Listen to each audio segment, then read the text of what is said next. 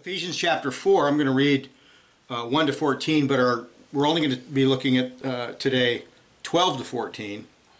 And this is the purpose of Christ's gifts. The purpose of Christ's gifts. We've been looking at unity and the various gifts of the body, and then we're going to look at the purpose. I therefore, the prisoner of the Lord, beseech you to walk worthy of the calling with which you were called, with all lowliness and gentleness, with long-suffering, bearing with one another in love, endeavoring to keep the unity in the Spirit and the bond of peace. There is one body and one Spirit, just as you were called in one hope of your calling, one Lord, one faith, one baptism, one God and Father of all, who is above all and through all and in you all. But to each one of us grace was given according to the measure of Christ's gift. Therefore, he says, when he ascended on high, he led captivity captive and gave gifts to men. Now this he ascended, what does it mean by that he first descended into the lower parts of the earth? He who ascended is also the one who ascended far above all the heavens, that he might fill all things. And he gave some to be apostles, some prophets, some evangelists, some pastors and teachers, for the equipping of the saints, for the work of ministry, for the edifying of the body of Christ, till we all come to the unity of the faith and the knowledge of the Son of God, to a perfect man, to the measure of the stature and the fullness of Christ, that we should no longer be children tossed to and fro, carried about with every wind of doctrine, by the trickery of men, and the cunning craftiness of deceitful plotting. And I'll stop there, but he continues. He just elaborates on what sanctification will do.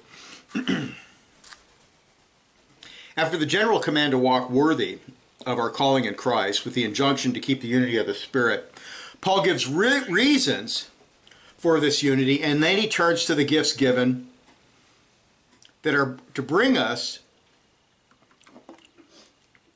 to growth and unity over time. After noting some of the gifts, Paul now turns to the purpose of the gifts the exalted Christ gives to the church. In verse 12. Verse 12 is a unit with each phrase depending on and flowing from what precedes. Paul is not saying that only church officers build up the church. Now, I know that you might get that impression because he gives a very limited list of gifts, and he focuses on the critical ones. I mean, apostle, prophet, evangelist, pastor, teacher. But it's very clear, as we read in the context, that every Christian receives gifts. Every Christian receives some gift. The context clearly indicates that all gifts are in view. In addition, Paul does not say that the work of the ministry, but the work of ministry. And there are a number of things to note about these verses, and I'm not going to get into all the, there's some complex grammar and stuff. We're going to just skip over that and get to the nitty-gritty. First, Christ's gifts are given for equipping the saints. The word equipping, if you have the old King James, perfecting, and that's a fine translation, is only found here in the New Testament. In classical Greek, the same word is used for when a ship is old and decrepit, they would bring it into port and they'd completely refit it and refurbish it. And it's also used of doctors setting broken bones. You're taking something that's disordered, that's broken, that's out of shape, that's chaotic, and you're making it good again. The idea is that what sin has done to pollute and corrupt men, both as to knowledge and behavior, the gifts of Christ, which are the gifts given through His Spirit, are designed to counteract these effects of sin and the fall over time. So it's a really good word to use. In Scripture, the wicked are compared to a chaotic, stormy, filth-filled sea. Isaiah 57. 20 to 21 says, the wicked are like the troubled sea, when they cannot rest, when waters cast up mire and dirt. There is no peace, says my God, for the wicked. So sin brings everything into chaos, turbulence, restlessness. And Calvin notes that even though they are not agitated by wind or tempest, the wicked carry on mutual war and dash with terrible violence against one another. This is what sin has done to mankind. Okay, I know, if you're an atheist and you're an ignorant fool, and you think this is just the process of evolution, the survival of the fittest, and violence, and putting yourself first over others, and being selfish and being violent. If you're an evolutionist, if you're an atheist, well, that would be a good thing. And that's how Hitler interpreted evolution, because it's the survival of the fittest. But that's not the way of the Christian. These are the ways of sin, the flesh, and God is turning that all around in Christ. Men are totally depraved and rotten in all parts of their nature. They love sin and cannot cease from sin. And the throne room of God, where the saints are completely free from sin, is, as it were, Revelation 15:2, a sea of glass, perfect peace, perfect tranquility. The restoration will extend even to the creation. And when Jesus returns, there will be a new heavens and a new earth where perfection and glorification is achieved. So that's what Jesus does. That's the purpose of these gifts. They're accomplishing what Christ set by his perfect work of redemption.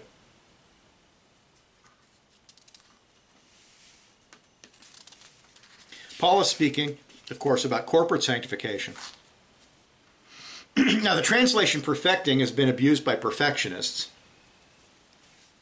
The passage does not mean that we can become perfect in this life, but rather that we are progressively restored to what God intended man to be through the gifts from Christ.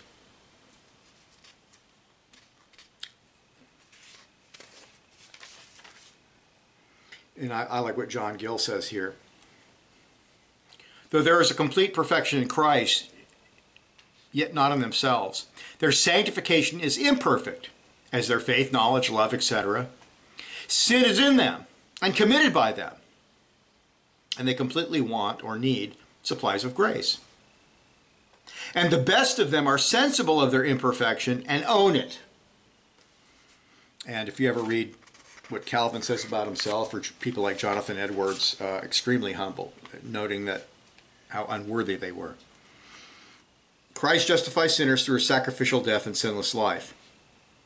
And he sanctifies them, or heals them spiritually. And this is a process in which the believer must act or participate. In justification, you simply lay hold of what Christ achieved by the instrument of faith, and faith itself is a gift. In sanctification, yes, you have the Holy Spirit, and yes, the Holy Spirit uses the Word of God to sanctify your heart, so you can understand the Word of God and applies it to your heart. But you're required to act. This point is obvious when we consider those things that are commonly associated with the means of grace: preaching, listening to sermons, teaching, the observance of the sacraments, Bible reading, prayer. The purpose of the gifts to every Christian is to render service to each other and to the church as a whole. There is to be a body life where ministry is rendered by the entire flock to the flock. For Paul, writing under divine inspiration, the priesthood of all believers is real and practical. It serves an important function. There is an important function for every Christian, no matter how feeble he or she may seem. Okay, so if you're studying theology a lot, hopefully you are, you could put that to use. You want to put that to use. Church membership and attendance is supposed to be more than going to church to hear the pastor preach a sermon. There must be a seeking of fellowship, helpful communications, wholehearted participation, mutual edification.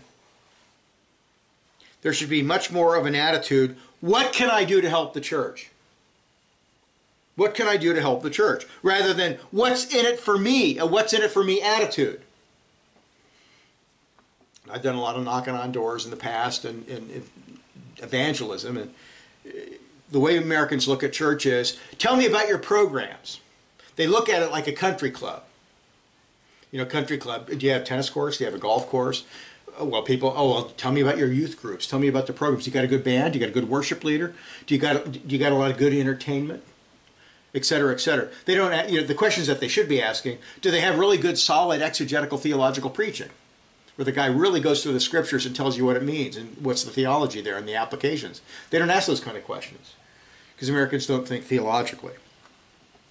There must be more meditation by the leaders in the whole church on how people with different gifts and abilities can be engaged in ministry, where they're helping the elderly and widows, comforting the sick, engaging in various forms of evangelism, having a campus ministry, helping Christian candidates for office, if there are Christian candidates for office. Obviously, it is the church leaders who take the lead in training, organizing, and equipping believers for ministry. But we must get away from the idea that the pastor and elders do everything, while the members are mere spectators. In fact, it's even worse than that today, because the elders generally don't do anything either. Now, in some Reformed churches, they do, especially in Reformed Baptist churches, they do. They help with visitation, they help with counseling. But the Presbyterian churches that I've been associated with in the past, where I've been members, most of the elders had no idea about theology. They didn't know how to counsel. And they just, hey, Bob, you're a good businessman. You go to church every week. You tithe. Do you want to be an elder? Oh, okay. You're an elder now. And then he becomes an elder. And then when there's a serious counseling situation, they don't know what to do. They don't know theology. They can't teach. They don't know how to counsel. So everybody needs to work on their gifts. And elders, of course, should be able to teach. And I realize how busy everyone can be. I'm ridiculously busy. And I know that time is limited. I got adult children. They're going to college, working, doing different things. They're very busy. Nevertheless, if everyone did a little and things were organized and done intelligently, then much good progress and edification would be the result. We can get a campus ministry going. We don't have to do it every week. We can do it like once every couple months. Set the goals low and be faithful. Start low. Be faithful. Redeem the time.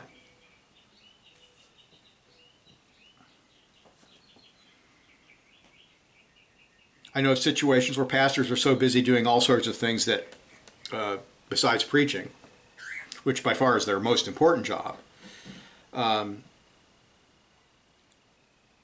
their preaching suffered greatly because they're busy doing all sorts of goofy things that could be done by other people. And I know of one pastor on the East Coast, as many years ago, and he just didn't know how to say no to people. He did not know how to say no, and he got so busy and so overworked trying to get his sermons done and do all this stuff, he just got out of the ministry. He couldn't take it. Well, that's not good. The people got to pick up the slack and help. The modern idea of a pastor among many evangelicals is more that of a business manager or a club leader than a convicting, effective teacher and exhorter, unfortunately. Calvin, speaking of Paul's teaching in verse 12, which we're going to talk about in just a second, says Paul could not exalt more highly the ministry of the word than by attributing to it this effect. For what higher work can there be than to build up the church that it may reach its perfection? They therefore are insane, who neglecting this means hope to be perfect in Christ, as is the case with fanatics, who pretend to secret revelations of the Spirit, and the proud who content themselves with a private reading of the Scriptures, and imagine they do not need the ministry of the church. End of quote. If Christ has appointed the ministry for edification of his body, it is vain to expect that end to be accomplished in any other way. That's Calvin. I don't know how I got a second quote in there. Now, you read Calvin. I've got his sermons on Ephesians, and you read Calvin, and you'll read one page, and it sounds like he only thinks this passage applies to the teaching ministry. But then you'll read 2 pages down, and he'll make sure, this applies to all Christians, so you've got to be careful. The preached word is the God-ordained method for the spread of the gospel, and the central way that edification occurs in the church. God's word defines ethics, worship, government, and the sacraments. Everything is defined and articulated in the Word of God. Everything. Every aspect of ministry that occurs in the body is informed and directed by Scripture. So we never want to forget that. We don't believe in parachurch organizations. We don't believe in parachurch ministries. Ministry's got to be connected with the church. Thus we see the importance of preaching or teaching. The modern de-emphasis on solid exegetical preaching, which is common in evangelical churches and sad to say common in Reformed churches. I know I know people, they visited churches and the guy preaches a little ditty for about 20 minutes. A car just drove by with an Easter bunny waving to all the kids. Yeah, if you're celebrating Easter today, Easter is the anglicized form of the word Ashtart, which is a fertility cult from the Middle East. And it totally is dishonoring to Christ, and Christ hates Easter. We celebrate the resurrection of Christ every single week. The modern de-emphasis on solid evangelical preaching in favor of psychology, pep talks,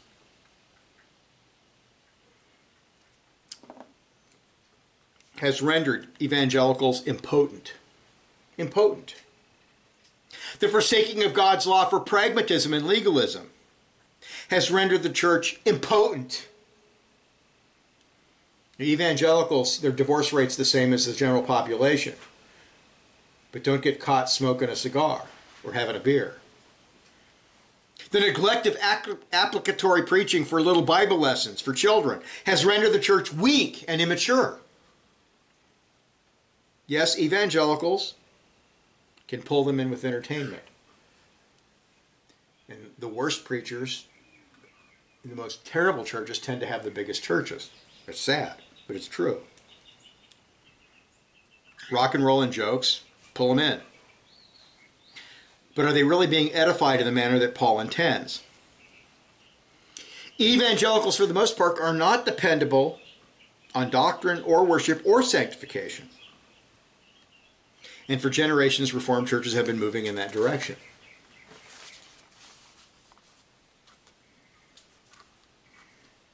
I was in the OPC in the 70s when a church in Jenkintown, Pennsylvania, north of Philadelphia, Dr. Miller, great guy, godly man. He was totally fought against Norman Shepherd tooth and nail. But on worship, he was horrible.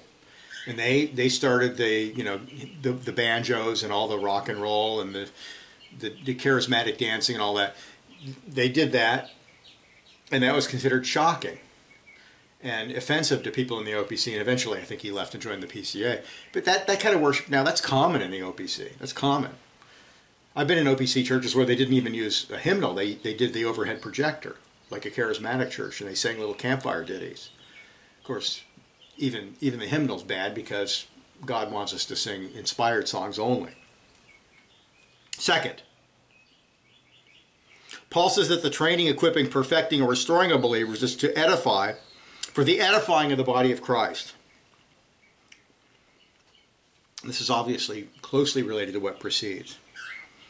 Edifying refers to spiritual growth, to a building up.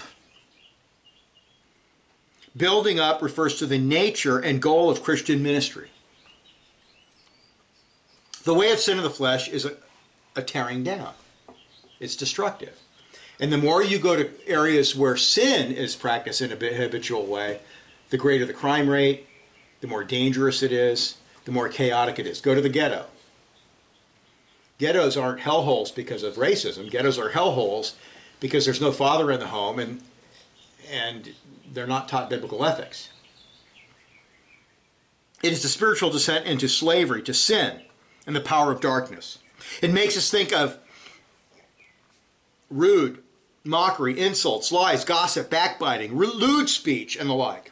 But edifying makes us think of words that build up.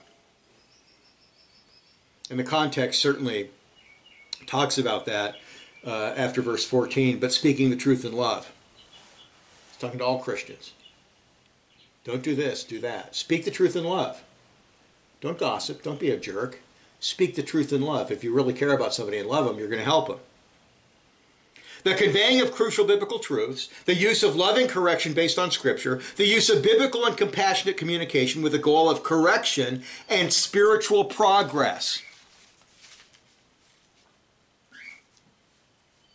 When Christians gossip or blow up in anger or give the silent treatment in anger or refuse to communicate the truth in love out of fear of being disliked, they're not being faithful to our passage, are they? They're acting like the world. And of course, gossip is prevalent today in churches, very prevalent. Paul, in 2 Corinthians 10:8, says that Jesus gave the apostles their gifts and their authority for edification and not for destruction. Consequently, the modern idea of ministry as a pragmatic practice full of compromise and toleration of errors is obviously contrary to Scripture.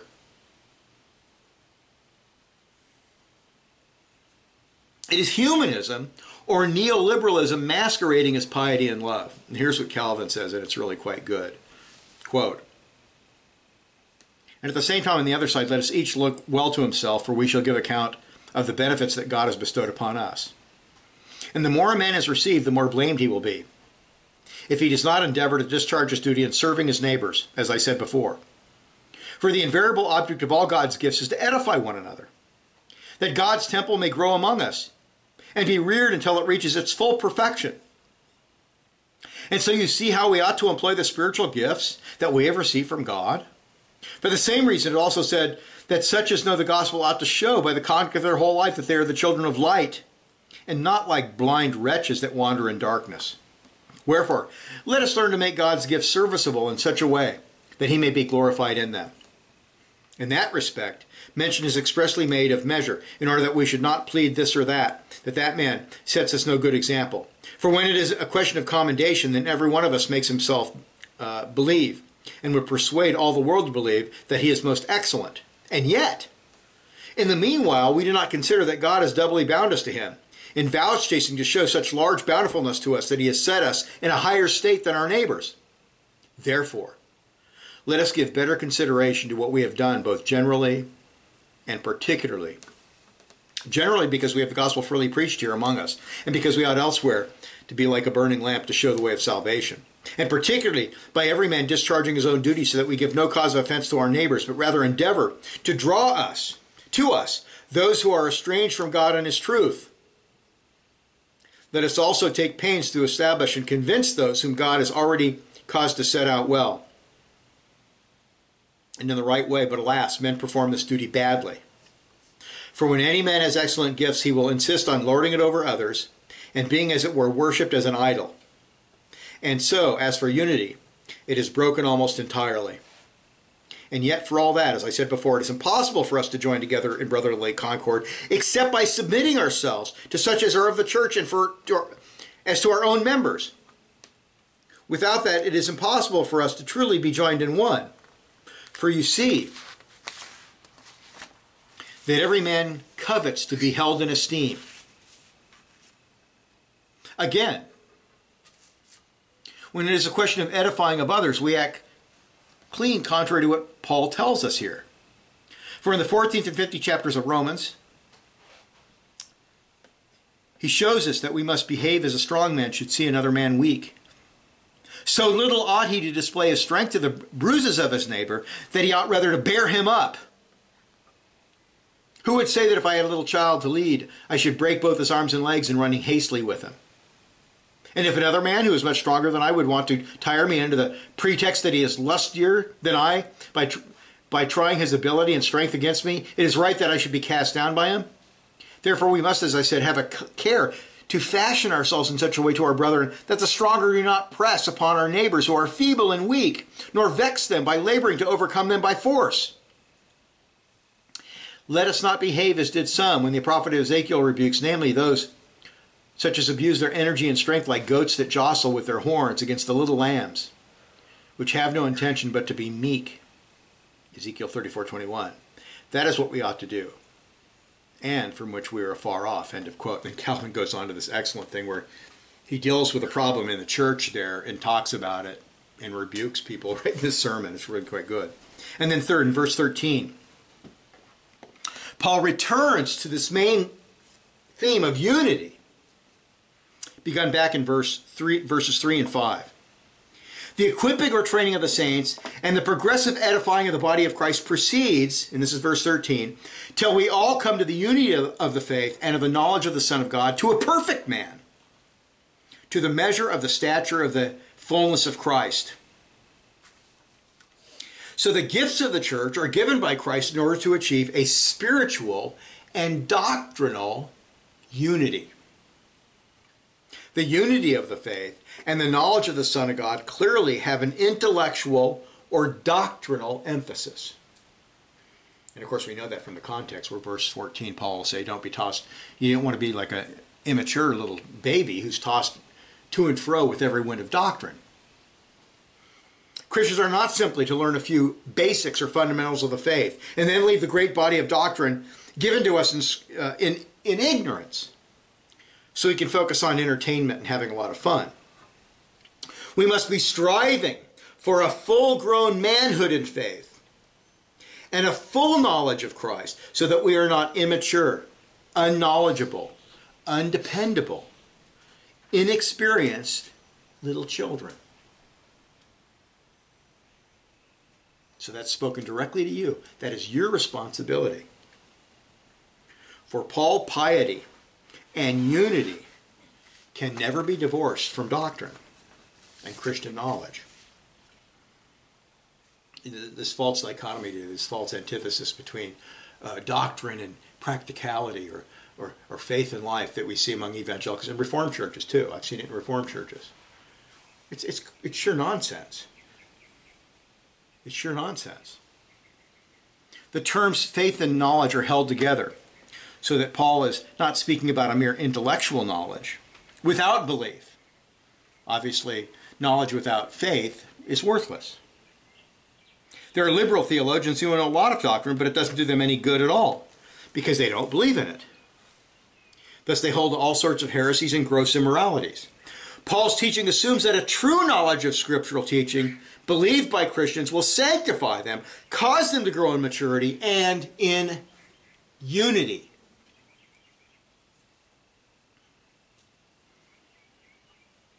That Paul's focus is on the Christian faith as an inspired body of doctrine and knowledge attained over time is made crystal clear by verse 14. Let me just read it. I mentioned this earlier, that we should no longer be children tossed to and fro and carried about with every wind of doctrine by the trickery of men and the cunning craftiness of deceitful plotting. There is to be a oneness belonging to the faith and to the knowledge of Christ. The goal of ministry is to increase in the unity of the faith and, of course, regarding our knowledge of Christ. The knowledge of Christ is noted for he is the object of our faith, and the whole system of doctrine in the Scriptures, the Bible, is focused on the centrality of the person and work of Christ. From Genesis to Revelation, he's the focus. And one cannot have a proper true faith in Christ without a true knowledge of the Trinity, the two natures, the human and divine of Jesus, the atonement, the resurrection, the mediation of Christ, the justification by faith, etc., etc., etc. We go on and on. Everything is related to Christ and his perfect work of redemption. That's why cults and modern Judaism, which is nothing but Phariseeism, can never understand Scripture properly. Because if you don't know Christ, you can't understand Scripture. If you don't know Christ, you can't have true theology. You can't understand theology. Perfect unity will not be attained among believers this side of heaven, obviously. Let me see. Here's what Calvin says. It's really quite funny.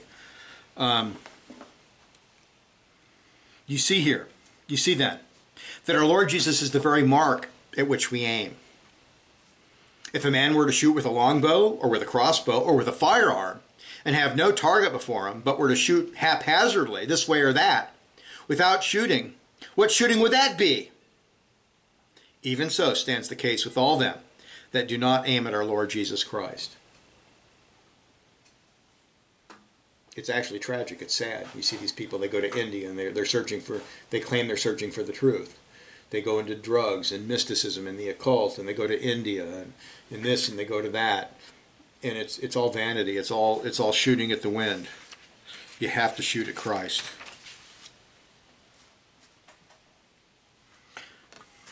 Now we know that perfect unity cannot be attained this side of heaven. But this fact does not eliminate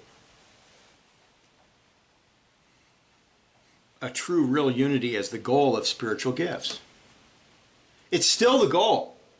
It's still what we should strive for. It is as wrong to say we can never have perfect unity, so we should not even try, as to say that we can never attain perfect sanctification in this life, so we should not even try. Our goal is to obey the law exhaustively, in thought, word, and deed. That's our goal. That's what we should be striving for. And we should be striving for perfect unity, even though we know that both will not be attained this side of heaven. The post-apostolic church attempted a true unity, and the early ecumenical councils made great progress toward unity with biblical, precise theological statements. And they're still beautiful in use today. The Nicene Creed, the Apostles' Creed, these wonderful statements that define the Trinity, define the two natures in Christ, and so forth. They're great.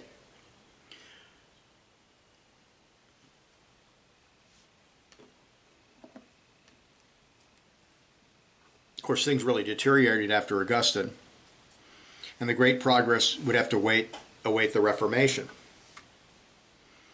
The Reformed side of the Reformation, now the Lutherans made progress in justification in certain things, but they were horrible on the sacraments and horrible on worship. But the Reformed side of the Reformation made great progress and put their achievements in writing. The First and Second Helvetic Confessions, Dort, the Belgic Confession, the Westminster Standards, the Heidelberg Catechism, etc. The Presbyterians in Scotland, of course, surpassed the Dutch and the German Reformed, who retained the Romanist use of instruments and extra-biblical holy days. The 3.5 centuries following, however, have been seen steady decline in the vast majority of Reformed circles, with doctrinal pluralism and great diversity in worship based on human invention. We must recognize declension, decline, a deep corrosion, and return to the biblical goal that Paul sets before us of real, biblically defined unity. Now, what's the first step of repentance? Well, the first step of repentance is to recognize your sin problem or your doctrinal problem. You have to recognize it. You have to admit it. And that's not happening today. People are defending their corruptions in worship. People are defending their corrupt doctrines. You have to acknowledge it. You have to have illuminated mind and acknowledge it. You have to acknowledge the disobedience. Then there must be a turning away from the acceptance of loose subscriptionism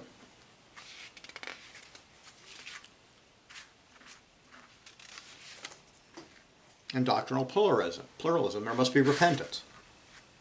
You turn from your error and your sin. We cannot emphasize enough just how unbiblical and insidious modern concepts of unity are. And they're just accepted by people today. They've been so long professed and accepted by churches that people don't even question this. They just accept it as true. For Paul, unity is achieved by unity of doctrine, unity of belief, unity of practice. For the modern Christian, unity is based on accepting diversity of doctrines and practices. It's a radical difference.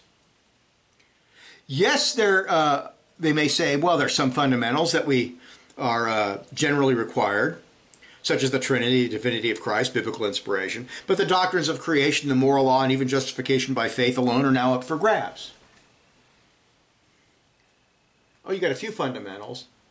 I mean, we used to say they're never going to deny justification by faith alone in Reformed circles, and sure enough, they did.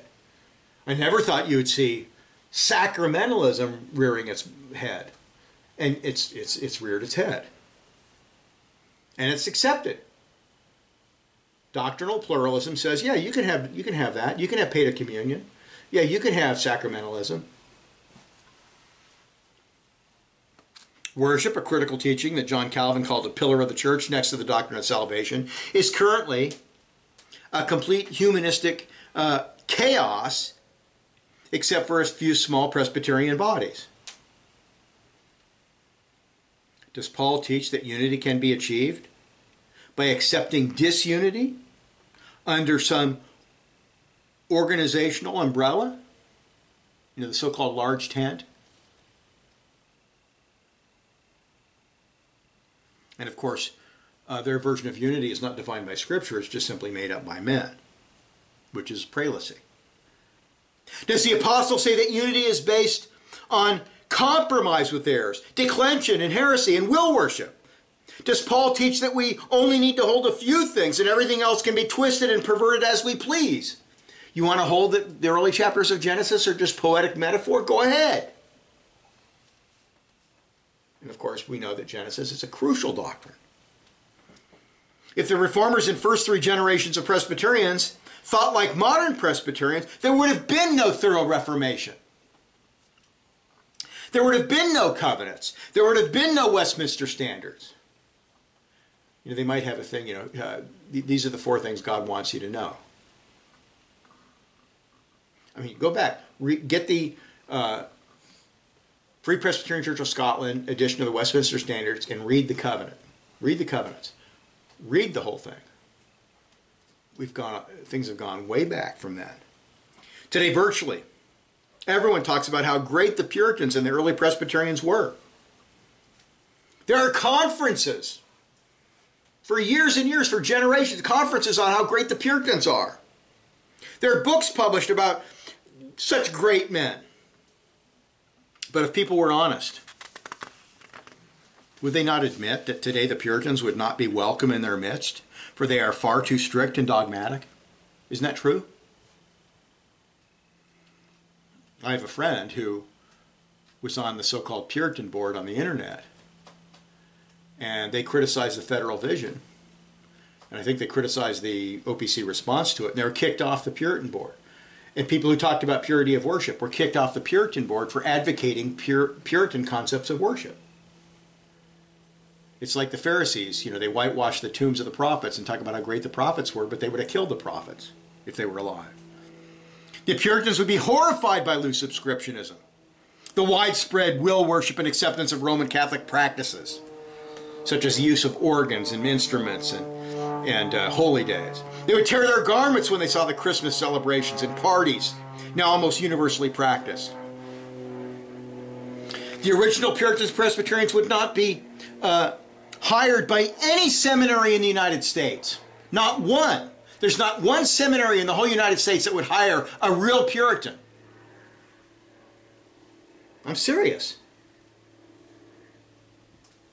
Because the Puritans would rebuke the declension, and they wouldn't cooperate with it. George Gillespie, Samuel Rutherford, and the original Puritans, if you were celebrating Christmas, you'd be under discipline. If you were a minister, you'd be defrocked if you didn't repent. So Joel Beake's seminary is not a Puritan seminary, is it? He wouldn't last 5 minutes in a real Puritan denomination. As good as he is, he actually publishes a lot of great stuff. Don't get me wrong, I like Joel Beake, but let's be honest. There's no neutrality. A false view of unity will persecute and shun the true view. It's true. Paul emphasizes and expounds on his point by saying, to a perfect man. Now in this context, perfect man means a man full grown or mature. A full spiritual maturity. That's your goal. It's not simply the goal for elders or pastors or deacons or whatever. It's the goal of every Christian to be mature. The goal is for all Christians to be solid. There is to be a growth in gifts, graces, holiness, free from the childless infirmities that come from the sinful flesh, habituated to sin by ungodly thinking and habits. We will never be the perfect man until the second coming, obviously, when there is a perfect world. But our goal remains the same.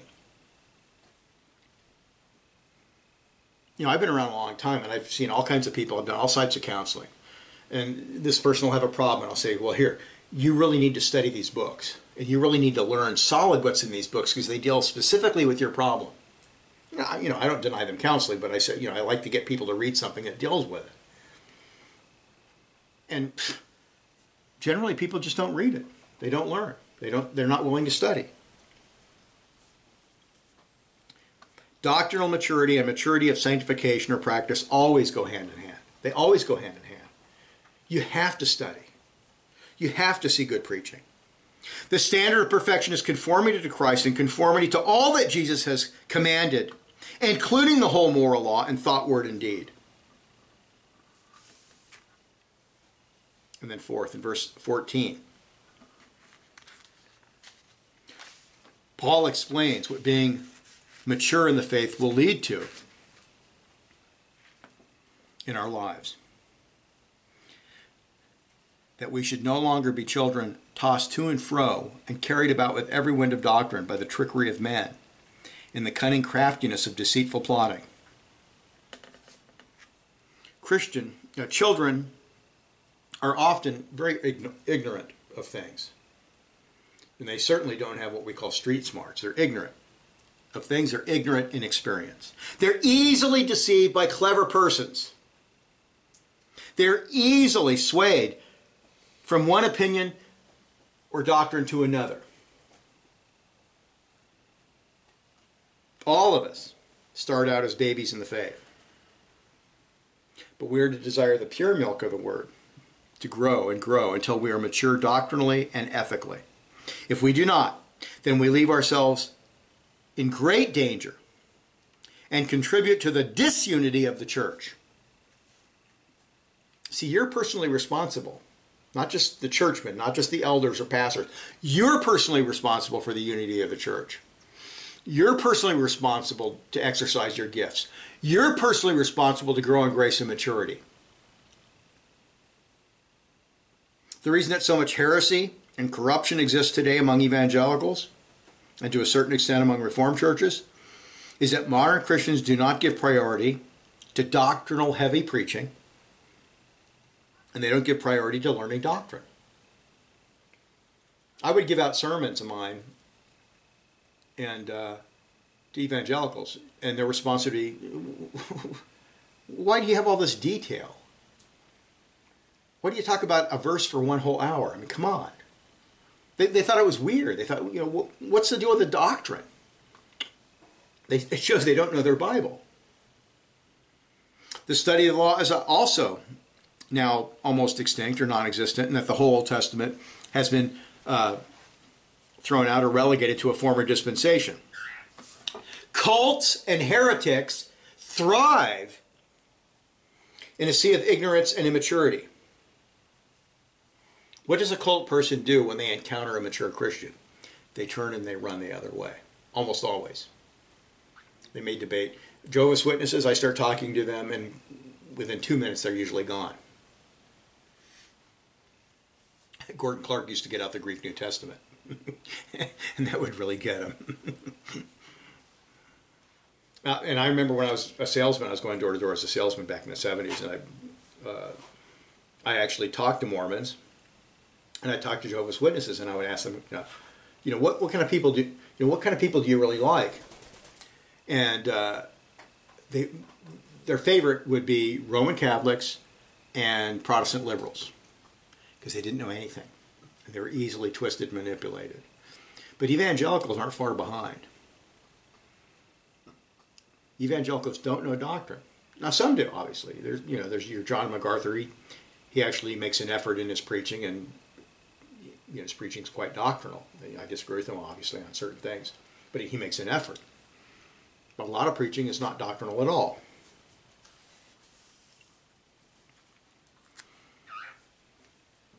Do you study the Bible in a regular, systematic manner?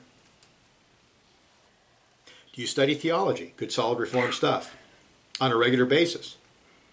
I'm not saying you should study hours every day.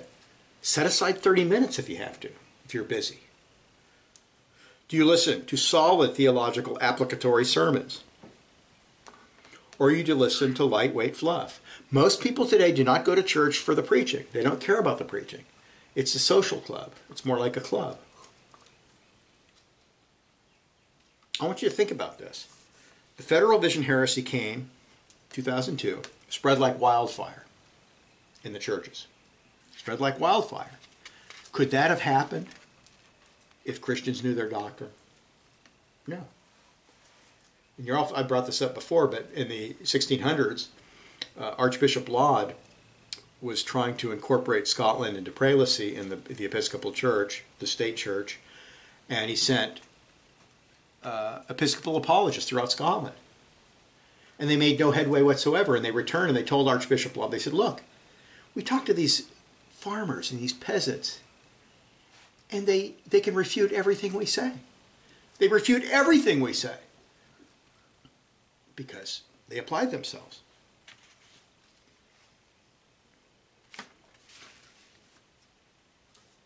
So we need to obey Paul on this topic. The people aren't obeying Paul. The world is full of very wicked and ungodly men who set themselves to seduce and deceive others into false doctrines and corrupt practices. It's everywhere. Paul describes them as base men who use a great deal of trickery or cunning. They speak with equivocations and double talk. And if you study, this would be a great topic for a book for somebody, but if you look at the trial of, you look at Arius, you look at Pelagius, you look at the Federal Vision. These people, they use double talk, they use equivocations. When the Federal Vision broke, it was hard for people to get a handle on it because these guys were so deceitful and so trickery. That one minute, we're upholding the Westminster Standards, we're teaching the true Reformed faith, and then they would deny it the very next page. You have to be aware they're wicked, they're cunning. Are you mature enough to identify them and refute them? This is important. There are false teachers right now in the OPC and the PCA who deny justification by faith alone. There are false teachers right now in the OPC and the PCA who deny the biblical doctrine of creation. There are false teachers at Geneva College, an institution of the Reformed Presbyterian Church in North America, that teach false views of salvation, that teach false views of creationism. In fact, the six-day creationism is mocked. It's laughed at. At least it was last time I was there.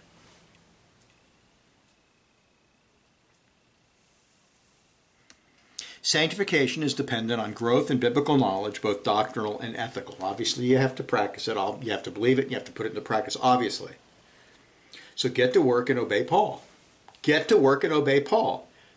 Slothfulness and not redeeming the time needs to be needs to be a thing of the past. We need to be more careful about our use of time. You don't have to read a 100-page book every day. You don't have to read for hours every day. Set aside a half an hour. Set aside an hour. But do it every day. I do counseling with people, and I notice that people that are not willing to study, people that are not willing to really apply themselves and memorize passages and memorize things and learn things that they need to learn, they commit the same stupid mistakes and the same sins over and over and over again. You got to learn it. You got to put it into practice and tell it what Jay Adams talks about being rehabituated. You think in the correct way automatically because you've done it over and over, and you do the right thing automatically because you've done it over and over, and that's the process of sanctification. It's crucial. And we'll learn that as we continue in chapter 4, where Paul, this whole thing that he started on unity goes into a great flourish on how to be sanctified. We'll look at that, Lord willing, next week. Let us pray. Father, we thank you for Paul's teaching. It's amazing. It's amazing. And we need it. Apply it to our hearts. Ingrain it into our minds. Don't let us be deceived by what's being currently taught, this false ecumenicalism, this false concept of unity based on the acceptance of disunity, the acceptance of pluralism, the acceptance of doctrinal diversity. Don't let us be fooled by such nonsense. Help us to be godly in our own lives and forgive us for our many faults and sins. In Jesus' name, amen.